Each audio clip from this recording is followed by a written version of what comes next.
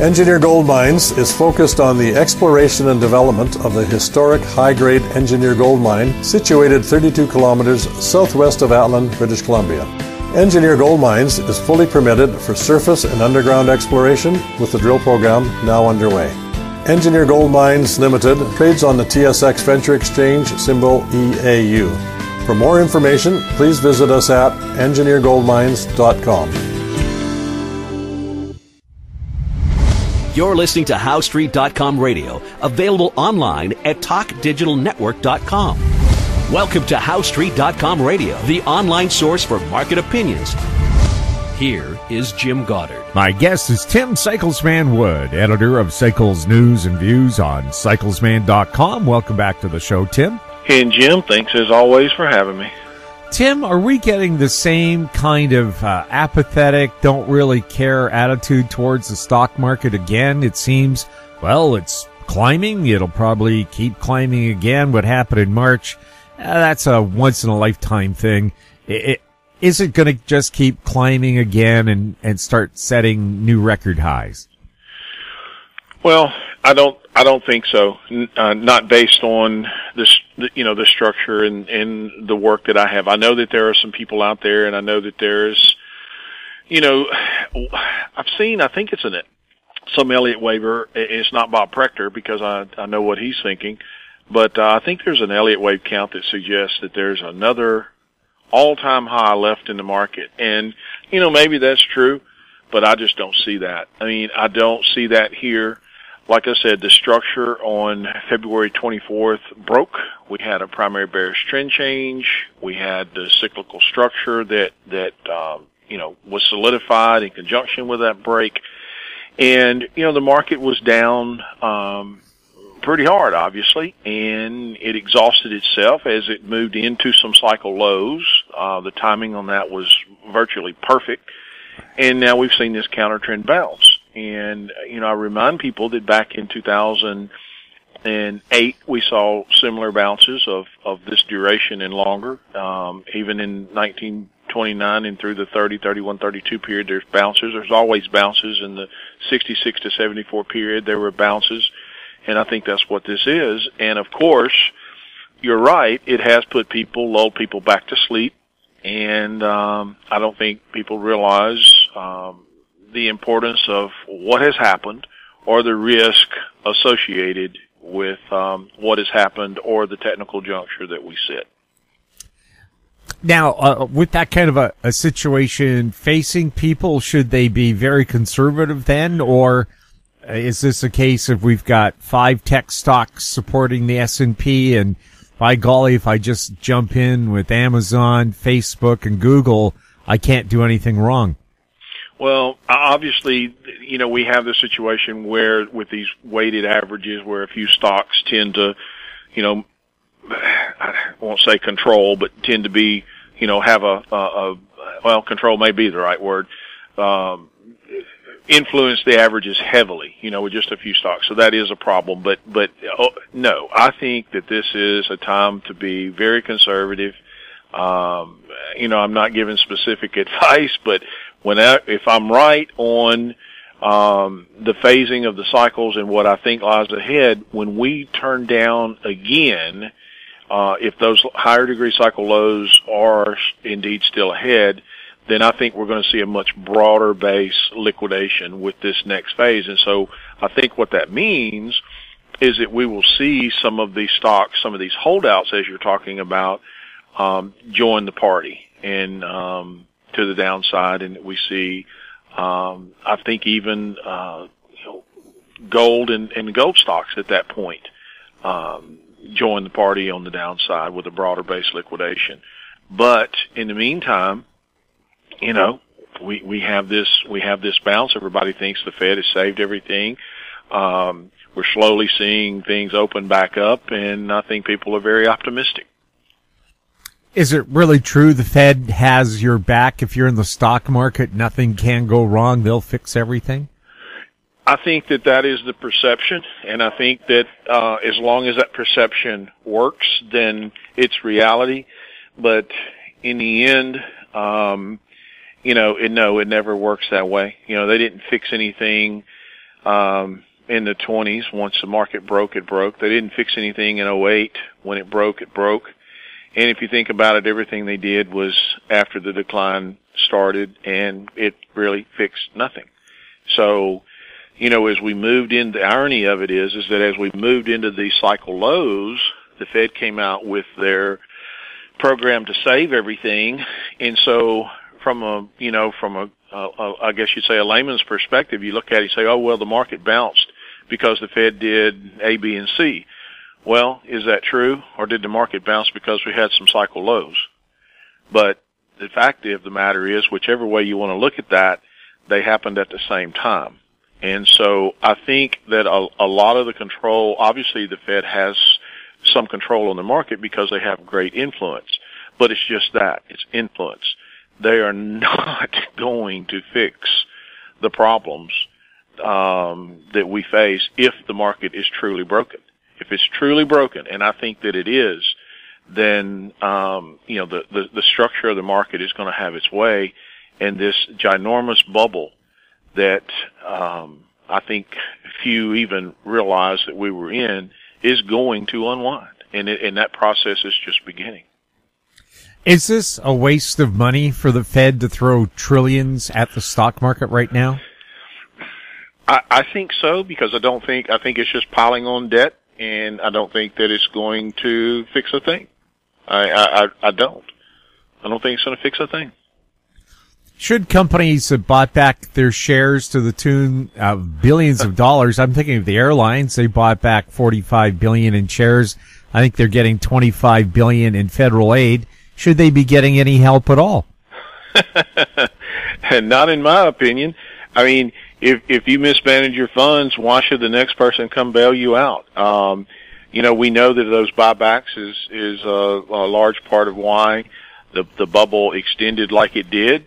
And now they used up their cash reserves and they got their hands out for a bailout. No, I don't agree with that. I don't think the general public agrees with that. But, I don't know. You ask me if I do. I don't. No. What about cruise lines that don't pay any taxes in the U.S. or Canada? They're all registered offshore in tax havens. Should they be getting handouts? Not in my opinion. The thing that, the way I look at this whole bailout thing is that, if you look at it on a more realistic level, if you have a little restaurant or boutique shop or whatever your small business is, automotive repair, whatever, small town America, small business America, and you mismanage your funds or whatever the case may be, and you go out of business, there's no help there for you. And so why should the large corporations be any different? If they're mismanaged, they're mismanaged. And I agree with that. I understand, even back in '08, how devastating it would have been if, say, General Motors would have went out of business. But if they can't run their business any better than that, then let nature take its course. Let them go. And I just don't think that there should be two sets of rules. But really, I don't think that as I say that, what I really mean to say is that I don't think any business should be bailed out. If it's mismanaged, it's mismanaged. Let it go. That's the market. Now, one exception might be for small businesses because they employ 72% of the people, I believe, or did, going into this. Are they the ones more who need the help, the ones who employ 50 absolutely. Or fewer people? Absolutely, they're the ones that more need the help, but they're the ones not getting the help. Why is it that immediately after the market cracked, we heard, the large companies getting the bailouts, but there's still many of the small companies suffering? I mean, I talk to small businesses around my community every day, and I get out and about and I've talked to these people. I've had them tell me that if things don't change real quick, they're not going to be able to make it. They're not getting any kind of help, and if they are getting some, it's certainly not enough. So, yes, I agree. If anyone should get help, it should be the small business to support, because that is the backbone. But it's not working that way. In spite of what we're hearing, it's not working that way. At least not from the people I'm talking to on the ground. Yeah, is that perhaps because there's very few photo ops when you've got thousands of little shops that provide all the jobs, whereas if it's a major company CEO, you can shake hands with them or bump elbows or whatever they're doing now and say, yeah, we got a deal.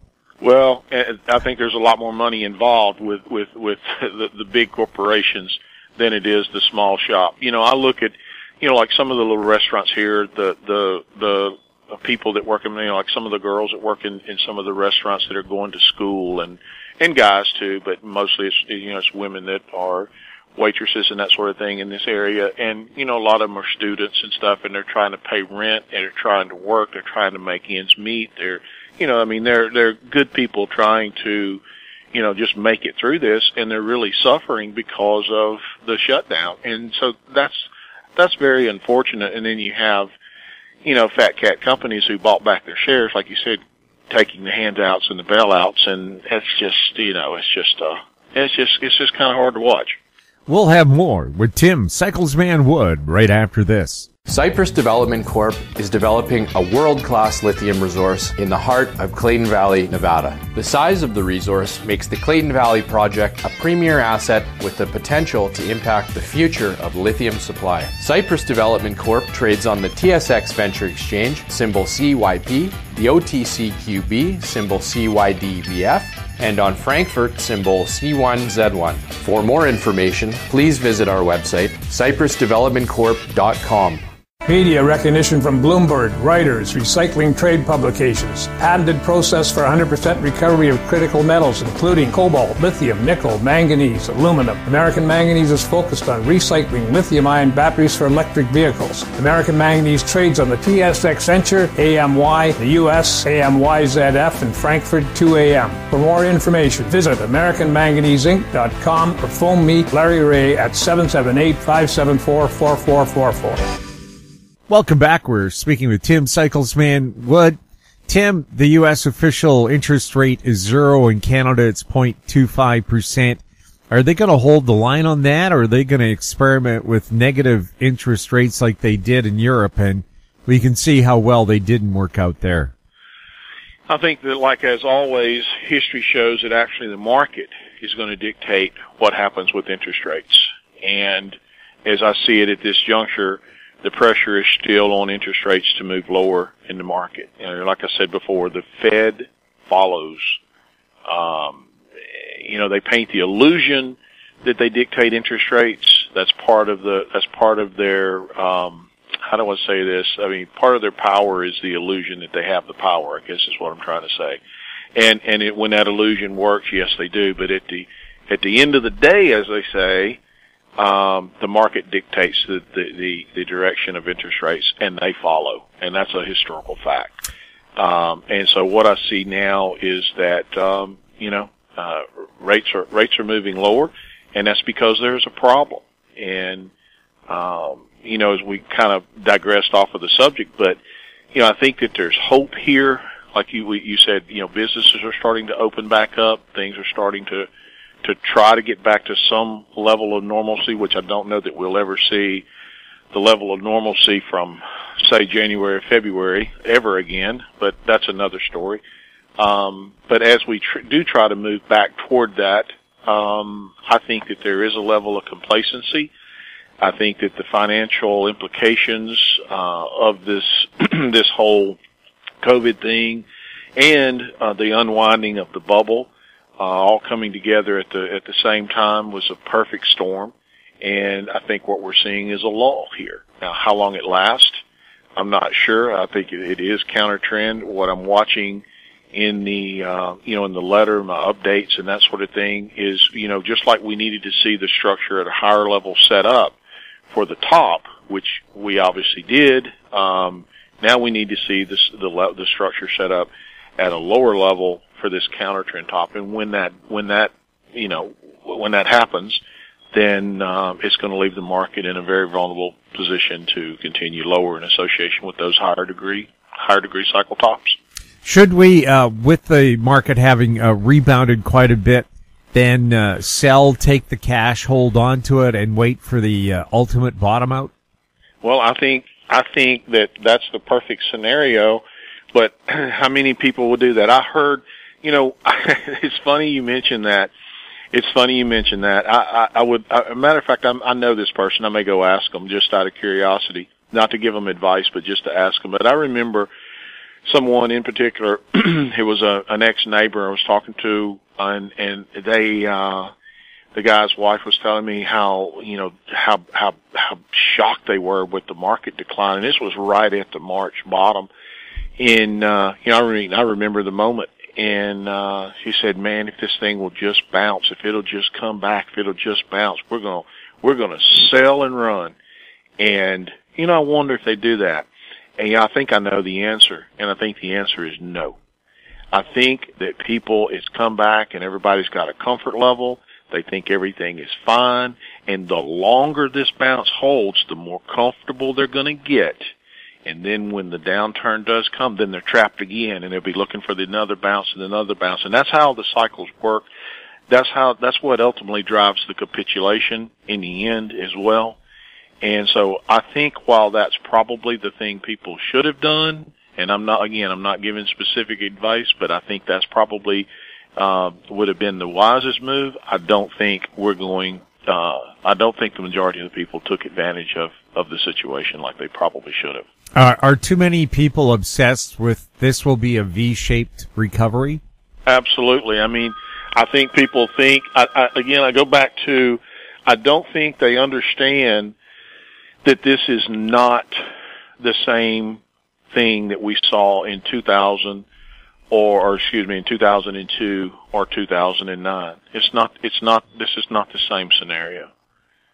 I just don't see this being the same at all. Then they were able to reinflate on the back of commodities.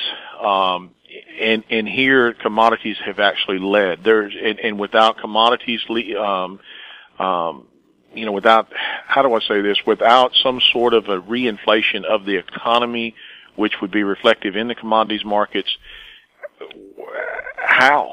This economy, between the job losses and, what we're seeing, even going into this top, we talked about how the growth rate with everything was falling off the cliff and contracting. And now we have a continuation of weakening commodity prices and the job losses and that sort of thing. No, there's not going to be a reinflation here. Of course, there's a bounce. We're seeing that, but there's not going to be a genuine reinflation here. Back in 2002, and particularly 2008 and 9, we had the growth with China and a demand for commodities and so forth. So there was something there that could fuel a reinflation. Now, what is it? Nothing. We got nothing. We got a broken economy, and the numbers are only going to get worse. No, I don't see a reinflation. We'll have more with Tim Cyclesman Wood right after this. Avon Resources Limited is a gold exploration company with significant projects in British Columbia and the Yukon. Trading on the TSX Venture Exchange, symbol ABN, and the OTCQB, symbol ABNAF. Surrounded by world-class gold deposits and mines, Avon's 23,000 hectares Forest Kerr Gold Project is located in the heart of the Golden Triangle in northwestern BC. For more information, visit us at avonresources.com. Hi, I'm Douglas Mason, President and CEO of Rainy Mountain Royalty Corp., RMO, on the TSX Venture Exchange. Rainy Mountain Royalty Corp. is a Canadian-based mineral exploration project generator. The company currently holds multiple property interests in Ontario with joint venture partners and is seeking further joint venture partners for other drill-ready properties in our portfolio. For more information, please visit our website at rmroyalty.com or call me at 604-922-2030. Welcome back. We're talking with Tim Cyclesman Wood. Tim, is the price of gold going to set record highs again? It may. I know that, gold, we've talked about that, and if there's one area I've been wrong on, and I will not try to deny that, it's gold. And it has held up much longer than I anticipated. The relationships, and I'm not making excuses here, I'm telling you the facts. The longer-term historical relationships with all the commodity-related indexes and stuff that I look at had been telling us that, number one, there was no reinflation. Number two, that commodity prices were going lower. And number three, that crude oil prices were going lower. And we talked about that, all throughout last year as crude oil prices levitated. They were in counter-trend bounces, just like what we're seeing with equities now. And I maintained, because you asked me just pretty much in every interview or so about crude oil and gold. And I said, no, commodity prices are going lower, lower, lower, lower, lower. They're going lower. And crude oil, we actually saw go negative a week or two ago. I don't know if we've talked since then. I didn't even think, you could see negative prices, but we did. And those relationships, my point is, those relationships held true. And we have, in fact, seen commodity prices move lower. And obviously, gold has held up, and it hasn't cracked. But you know what? Those same risks still apply. They're still there. Yes, it's held up. Okay. But those same relationships, I think, will inevitably bear their fruit. And so knowing that, I'm sticking with, yes, I think that on the one hand, while gold is held up, that it's also still trying to make in probing for that 9-year cycle top. And then once the structure finally falls in place, and it's back in a I'll say this too, it's back right now in a position where that could happen. And if it bites, then I think that gold could face the same fate as we've seen in the rest of the commodities market, and that is a tremendous decline. And I don't think people realize that risk because, again, the longer it's defied these relationships and longer it's held up, the more convinced people become that, hey, maybe this time is different. And I don't think that's the case. I mean, these relationships, they hold over time, but sometimes it can take longer for them to come to pass than you anticipate. And every time we've seen a structure try to set up, it never quite bites. And it was kind of like with the bubble in equities, it kept on and kept on, and it'd try and it couldn't set up, and it tried and it couldn't set up, and then finally it bit. When it bit big. I think we see the same sort of thing, and it's trying to bite now. Again, that's some of the details I'm covering in the letter and the short-term updates. When we see that structure fall in place, then the risk is on. Tim, we haven't had a chance to talk about it for a while, but can you give us some details about your letter and how people can get it? Yes, cyclesman.com.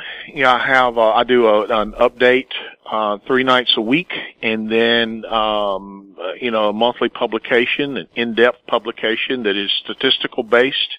I look at a lot of historical relationships, and cycles is nothing more than a method of trend quantification. And if you can quantify something and wrap statistics around it, then you can develop expectations. And then, we also profile the trends. In other words, the cycles. If a cycle has a certain profile, when I talk about structure, that's what I'm talking about. When the structure sets up with a particular profile, with a particular statistic wrapped around it, then you know that, what the expectation is. And so, while on the one hand we knew we were dealing with the ginormous bubble, but it never set up, we also identified it when it did, and we knew what to expect. And we've seen exactly what we should have seen in every, in every asset class except gold. It's been a holdout. And like I said, the setup there just hasn't bitten. I firmly believe that it will.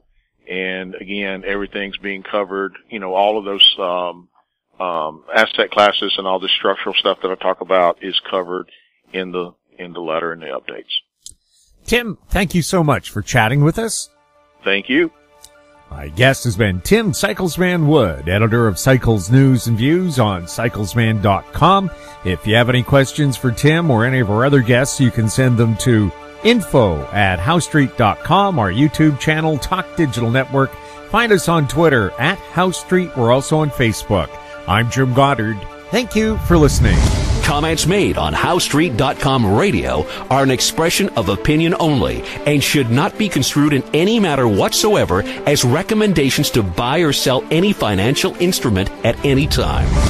Available online at TalkDigitalNetwork.com. HowStreet.com radio is a production of HowStreet Media Incorporated.